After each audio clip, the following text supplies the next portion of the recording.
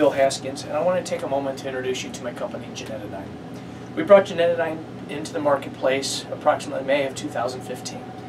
What brought us to bringing Genetidyne to market was we felt that there was a dire need for quality supplementation. Unfortunately, there's been a lot going on in the news. A lot of companies aren't quite meeting label claims. And that's really what brought us to wanting to do something above and beyond. We wanted to make sure, A, that we had very, very high quality protein, nothing that was denatured or using heat, so everything is cold filtered. B, we wanted to make sure we had something that had a lot of flavor choices. I think we have some of the best flavoring in the industry. And yes, all of our protein is flavored with real candy pieces. For example, this one is Vanilla Heath.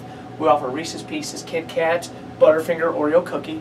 Now I know what you're thinking, oh my gosh, there's got to be 1,000,000 grams of carbohydrates. There is not. Everyone is containers, because again, the candy pieces are very small. It's not like you're drinking a whole candy bar. But here shortly, I'm going to open up a container and show you what it looks like. But over the next couple of months, we're going to be introducing a lot of videos. What I want to do is get back to educating the public. Simply, we've been inundated since the advent of the internet on every type of exercise program, diet program, and really what that's brought about is confusion, because there is so much out there. But what I want to do is just give you truthful information. I'm going to do it all in 60-second videos, because I'm sure you don't want to hear me for hours, and we're going to get right to the heart of everything. And over time, we're going to introduce you to more of the supplements we've created. One of the neat things we're using is a DR cap that was developed by Pfizer. I'll discuss that here shortly.